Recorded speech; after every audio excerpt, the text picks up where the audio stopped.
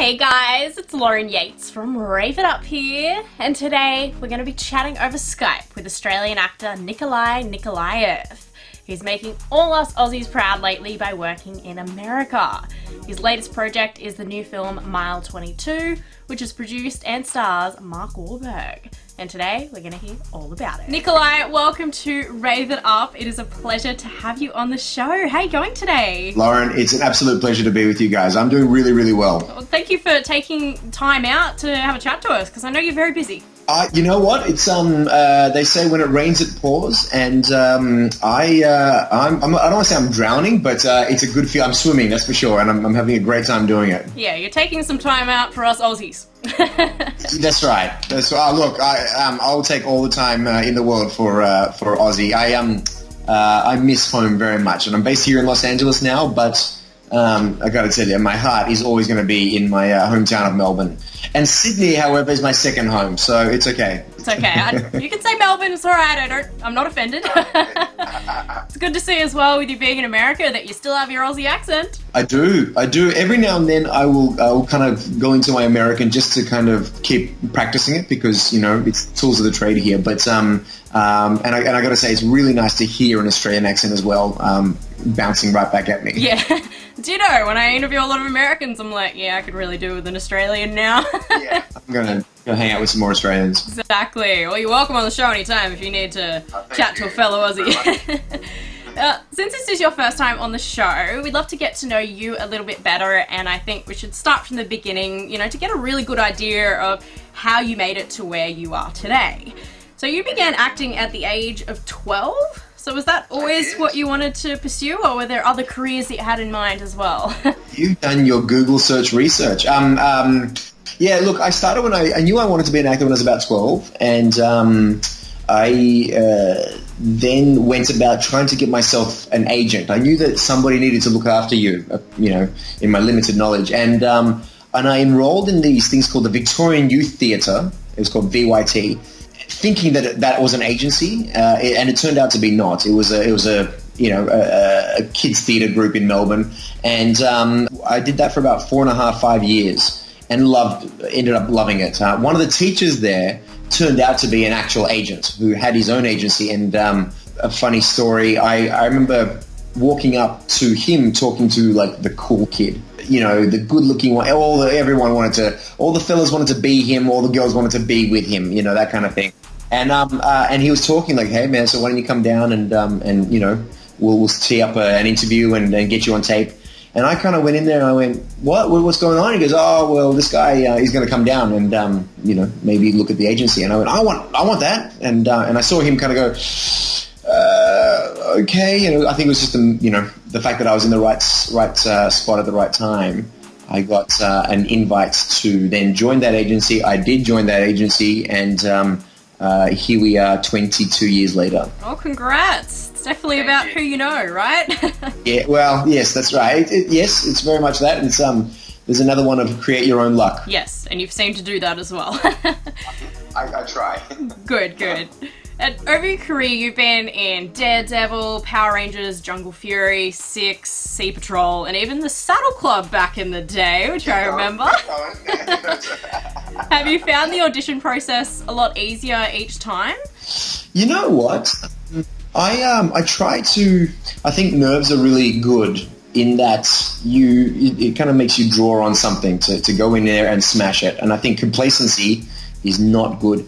However, there is a bit of a trick, I think, and I think the trick is to want it, do the work, prepare for it, and then throw it away, and go in there with a kind of like, I'm ready, guys, but I'm gonna show you what I've got, because deep down, I think casting directors want you to walk in and just smash it out of the park. They want you to win, you know, and they want to see your interpretation. They want you to come in with a fully formed character. Maybe they'll tweak it, but I think from a business side, you're hiring the best, and if you hire the best, then you don't have to worry. You're like, okay, well, they're gonna take care of business, as opposed to me, you know, if I'm, you know, like having to mollycoddle somebody or talk them through it and blah blah blah. So I still get really nervous especially with these big projects. You know, you kind of, you know, dancing on the big stage, and you know that the role has been offered to any one of the A-lister guys, and that's always a kind of an interesting thing of like, you have to be kind of like, until you're there, you kind of have to be, you know, the best of the rest kind of thing, because again, it's a business, it's a game. And I saw one of your interviews with Hugh Jackman, and I cannot wait to work with that guy. But he's a bit of an inspiration. I think he does the work, and he lets the work speak for itself, and he's a really nice guy, and there's no kind of pretentiousness, and hope that people will talk about me like that as well. Well, if I ever sit down with him again, I will make sure to mention you. Please yes. do. Yes, that'd be great. Well, I think because after that interview, I was like, you know, he's a celebrity that knows how to be a celebrity. Like, whenever you see him in the news, you never see anything bad written about him. I think he's one of those guys that is just naturally wired to be a great human being. And yeah, again, I try to be the same, I guess. You know, like, because on a set, there is so much money rolling every second. You know, like I remember doing Sea Patrol, which was one of the best jobs I've ever had. But, you know, we had a little bit of downtime because they're filming on a warship and whatever, and, you know, go and sit on that boat for 4 hours waiting until it's your turn to get up and dance, you know. And I remember working out that each second of Sea Patrol costs like $3.30 to make. So when you figure that out and you go, oh, wait a minute, I was 10 minutes late, or that, you know, whatever, there was 10 minutes of delays for whatever reason, it makes you think about the project in a different way. And you're like, okay, so this is, yeah. And so the last episode of 6 that I did in Vancouver, that was $9.90 a second. So, you know, it's very, very quickly, you know, 10 minutes is like 10 grand or something. I can't, you can do the math, but it's a lot. It's a ton. And so, you know, when people are forking out this money to make a product, they want to be dealing with good people who, yes, I can, let's do it. You know, there are no problems, only solutions. And anyway, well, I think I started talking about that because of Hugh, and I could picture him. He's like, let's do this, come on. Yeah, well, keep looking up to people like him, because it's a good person to look up to. Now, your latest project is the new film Mile 22, which is produced by and stars Mark Wahlberg. So firstly, how was it working with him? Is that another person you're looking up to now? Okay.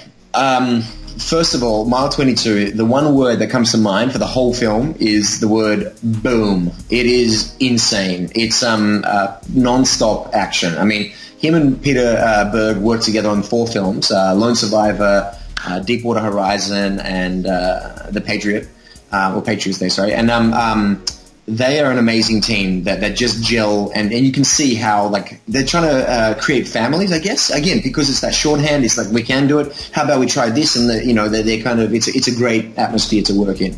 To answer your question about how was Mark Wahlberg to work with, I have a full disclaimer to make. I never met the guy, and it kills me. It kills me because I'm playing kind of like his counterpart. I don't want to reveal too much, but I'm essentially, it's a cat and mouse game, even though he doesn't even know it. and stuff happens, to say the least. So when you're playing kind of the bad guy, often, you know, the guy at the end of the phone call will film elsewhere, and their paths will never cross. So the first time I got to see him was at the Mile 22 premiere here in Los Angeles last week, which was epic. It was 80 meters of black carpet, and I walked the gauntlet, as they say, you know, with all the media and stuff, and I got interviewed, and it was something else, like to kind of be, you know, a guy from Melbourne kind of chasing his dreams, and then standing there with all these, you know, I've got like Ronda Rousey right next to me, and then Mark Wahlberg, a lot of the other crew, Lauren Conan, she was there. She was amazing. Yeah. Anyway, they know how to handle their celebrity as well. Wasn't that interesting though? It really gives us an insight, because you've done this whole movie with him in it and you in it, and you've never met till the premiere. I know. I mean, we look fantastic. Like when we're like essentially kind of, I'm not going to say facing off, but when the penny drops, it's great. Yeah, it'll have to be for the sequel. Yeah, it's great how they can put movies together without really having you all there at the same time. Magic of movie making, yeah. And I did hear that when you were given the script, it was like completely different draft than what you ended up filming, and your character wasn't even in it. Like, Can you tell us some more about that? How did you tackle it? I got sent my audition script as well as the Mile 22 script, but I don't know where the stuff up happened. But essentially it wasn't like my character from the audition side wasn't even in this whole script, and I went, "What's going on here?" It was a bit all over. I mean, I wasn't in there, and plus that script was insane.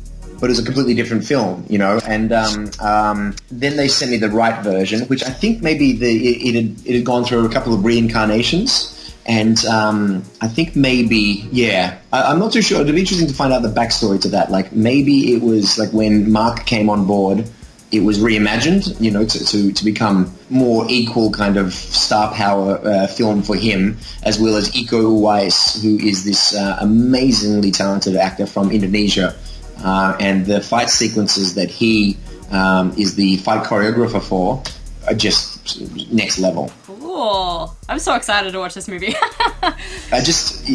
Be careful because my ears still hurt from the insanity of it. It was just crazy. Well, I love action movies, so I'm ready to be on the edge of my seat the entire time.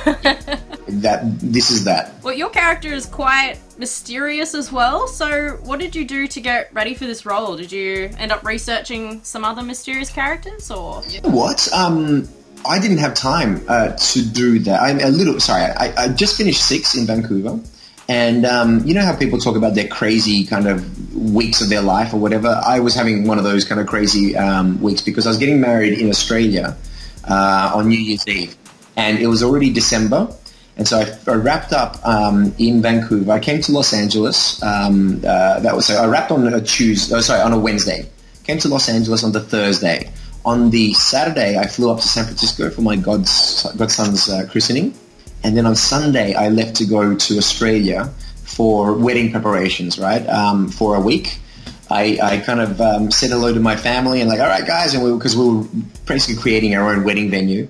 And then I flew out at the end of that week to Los Angeles to then go to Atlanta, film this for 2 days, come back to Los Angeles, and then come back to Australia to keep going with wedding preparation. So like it was insane. And what I can tell you is that I didn't sleep. I was about to say, you would have been exhausted. Yeah. For the 2 days of filming, both nights of filming, I slept for 2 hours each night. I don't know, 4:30 came around, it was 4:30 or something, and I had a 6 a.m. pickup. And I'm going, man, you need to get to bed. This is your big Hollywood movie. You've got to be, you know, bright-eyed and bushy-tailed. And I was like working myself up into a frenzy, you know, and finally collapsed. And yet during the day, you would never tell that I was tired. I was just firing on adrenaline, basically. It was a great experience. Incredible. Yeah, you really did not have time to research mysterious characters or anything like that. Yeah. Look, these eyebrows, they're doing something very mysterious just by default. So, Slash looking evil and brooding. And so, yeah, I kind of, read the script, figured out what I was going to do, and then pretty much forgot about it until a day when I, switched it on. I'm surprised you even have time to memorize the script. Yeah, and it was a very convoluted script as well. So, yeah, but we got through it. Well, I have respect for you. Good job. Thank you very much. I'm hoping that all the hard work pays off. From what I'm hearing from people, it's a very, very cool, again, action-packed roller coaster ride for people just to kind of have their senses assaulted by this film. It's amazing. So I think the big question now, because you've now worked on this movie and you've worked on heaps of TV shows, do you prefer working on movies or TV shows? You know what? So again, I only did 2 days of filming on Mile 22, and yet I keep coming back in and out of the film, like thanks to editing and stuff. I gotta say, like filming a TV series like Sea Patrol or Six, I mean that takes 5, 6, 7 months to do because you're doing 13 episodes, and I live and breathe to be on sets. I just love the whole world of kind of people, like a huge mechanism, and you're a cog in that mechanism, and you got to bring it, and kind of everyone's getting ready, everyone's kind of doing their jobs, and then action, and you're on, and you got to kind of bring it for everyone's hard work to be worth it, and so the same goes for films. However, on a series, you're just doing it for way longer. So. You know what? I'm going to do both, is what I'm saying. Yeah, no real preference. You love both. That's good. That's right. If Hugh Jackman is doing a film, I'm there. If he's doing a TV series, I'm there. Okay, put it that way. I'll keep you updated. And for this film as well, you also gave suggestions to the director, Pete Berg. So, does that mean in the future, maybe you might be working behind the camera as well? Bit of directing? Look, okay, so that guy is a dude. First, like, it is his show, and there is no doubt about it. He knows what he wants, and he's kind of, he gets it, and then he opens it up. He's like, surprise me, guys. Like, and so his camera crew, there's 3 of them that are filming simultaneously, and I've never been on a set where the team is kind of, the best way I could describe it is like water, like liquid. They're just flowing around each other. It is an amazing kind of, I'm not going to say chess game, but they're just, they're moving around and they're capturing different things. And Pete actually told me, he goes, Nico, I think you should do something with, I think you, like, because we were watching these monitors, trying to kind of target someone. And I had this realization, because there's another character in the film who does stuff with his hands. Don't want to spoil it again, but it's kind of like a meditation thing, And I kind of walked up to Ben, I was like, Pete, what's the thing that he does? And he goes, I'm not going to tell you because you're going to do it. And I went, yeah, I will. And then he goes, no, and he dismissed me for the second time that day. He's like, go away. And then he like stops me, like I was maybe 5 meters away. He goes, that's the best idea of the movie, because I think he needed to process it for a second. He goes, get back here, and he told me the thing.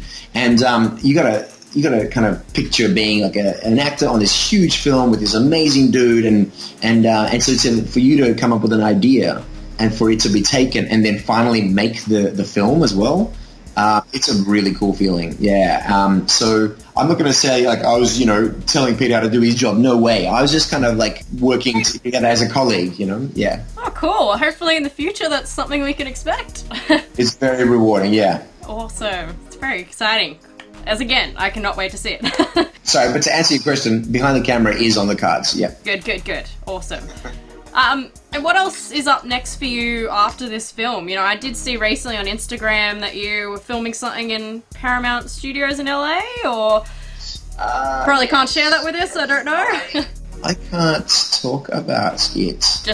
We're just going to keep updated. We'll just keep following you on Instagram, and we'll just keep updated.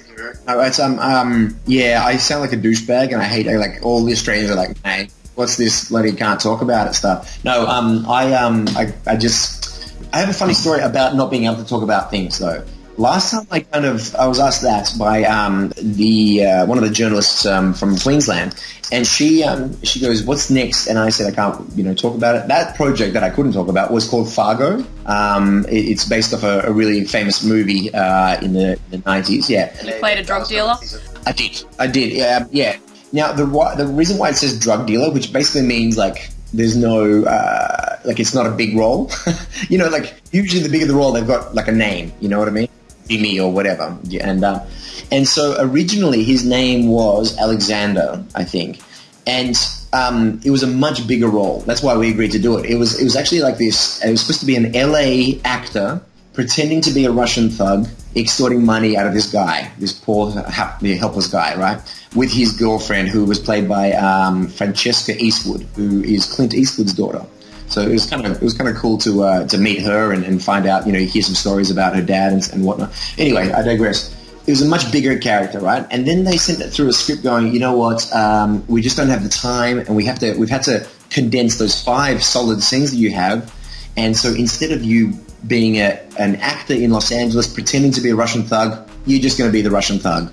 And I went, okay, it's still a really good scene. Let's it was like a 3-minute, really a great, funny scene. We film it, hilarious. The crew was laughing, and I flew up to Calgary. I stayed there for 5 days to do this. Again, just funny how things work like that.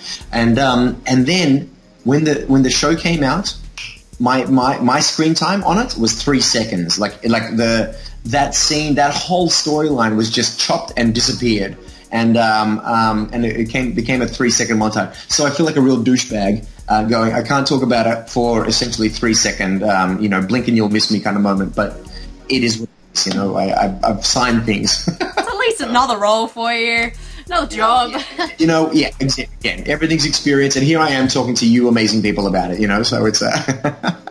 Awesome. I love the stories. Yeah. Now, I know this is a random question, but it was something I was thinking about when I was researching you.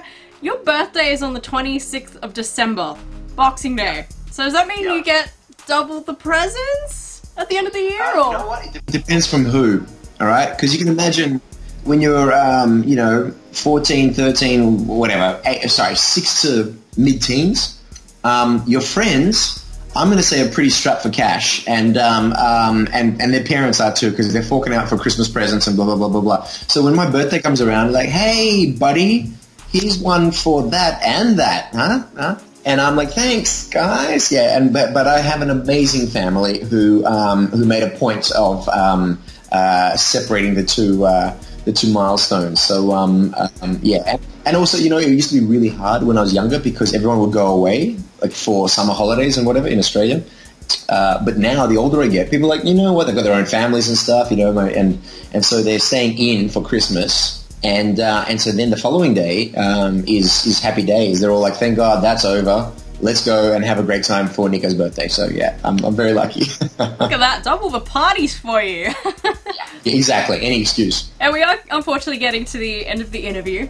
It's been so much fun. I know. But before we go, would you have any advice for the listeners who might want to follow their dreams of becoming an actor? Yeah, I do have the advice. I was going to say don't do it. No, I'm just kidding. No, I got some advice given to me when I was in Beverly Hills, of all places, in fact, I know when it was. It was September, I'm going to say 20th of 2001, because September 11th had just happened in New York, and I was in San Francisco, and then I came down to Los Angeles, and it was a weird time in America in general, you know, and I was in this diner, and I met this old school PR agent by the name of Lee Salters, and he used to represent Barbra Streisand, Michael Jackson, Frank Sinatra, like old school, right? Anyway, and he goes, you want some advice? And I was like, yes, sir. He goes, reach for the stars, but keep your feet on the ground. And I kind of went, I think I can do that. I mean, I was naturally inclined to be like that anyway, but so it was just another kind of thing of, you know, there are moments when, you know, you're on these multi-million-dollar, you know, movies and red carpet events and stuff, and if you're not careful, people can let it go to their heads, and it's it's an amazing industry, but it's a hard one, and people remember you like you're only as good as your last job. So I think to be honest with you, it's a weird thing. Like, I don't think I even need to tell Australians that, because we're just, who do you think you are? You know, like we're kind of you know, the tall poppy syndrome kind of, like it's we keep people grounded, and look, work hard, you know, make friends with people, and be, you know, be as good as you can on set. Learn your line. I mean, I heard somebody say, learn your lines and hit your mark. You know, it's half the battle. Yeah, exactly. That's good advice. Thank you so much, and thank you for coming on Rave It Up. It was a pleasure talking to you. I'm really honoured to be invited to the show. I can't wait to see you know, the interview, and to meet any of your fans that are out there, because it's funny, you know, the world is actually becoming smaller, and so I meet people in LA from Australia. They're like, man, from Sea Patrol, and it's quite a cool you know, kind of cool thing to have people who have watched you on work that you've done in the past come up and say how much they liked it. I don't think I've had anybody say they haven't liked it, but constructive criticism is always welcome. That's fine. I know I'm not. It's true. Touch wood, nothing happens, but yeah. Well, I'd love to have you on again in the future. Hopefully, next time we can do it face to face. So, are you thinking of coming back home anytime soon? Maybe. Pending scheduling, blah blah blah blah blah. We'll see. Yeah, well, you're still making us Aussies proud over there in America, so keep it up. But let's keep in contact, and when you are over here again, just let me know, and we'll do another interview. Fantastic, Lauren. Fantastic. Thank you so much. Well, I hope you all enjoyed today's interview, and if you'd like to check out any of my other interviews, make sure to visit our website, raveituptv.com. All the podcasts and videos are there for you to enjoy. But for now, thanks for watching, and we'll see you next time. Bye!